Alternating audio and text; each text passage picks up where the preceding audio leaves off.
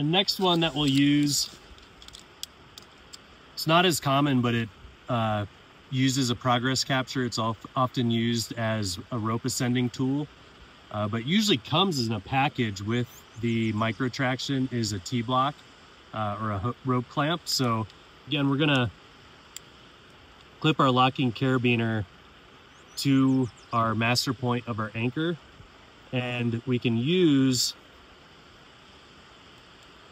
this as a ratchet up here, but it's real important that we clip it correctly. And you can see this is going down to the person in the crevasse, and it can come up, and then it can grab again.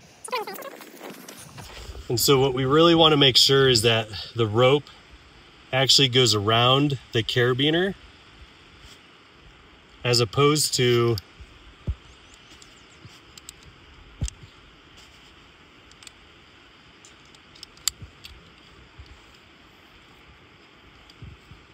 if we clip this way, it can still bite and still hold, but the rope is not going around the carabiner. This is critical because if the T-block were to fail and break, then the whole system fails. So I'll show you again how we're gonna make sure we clip it correctly. As the rope is actually going around the carabiner, lock it. This is our climber's end. Rope can come up and then grab there again.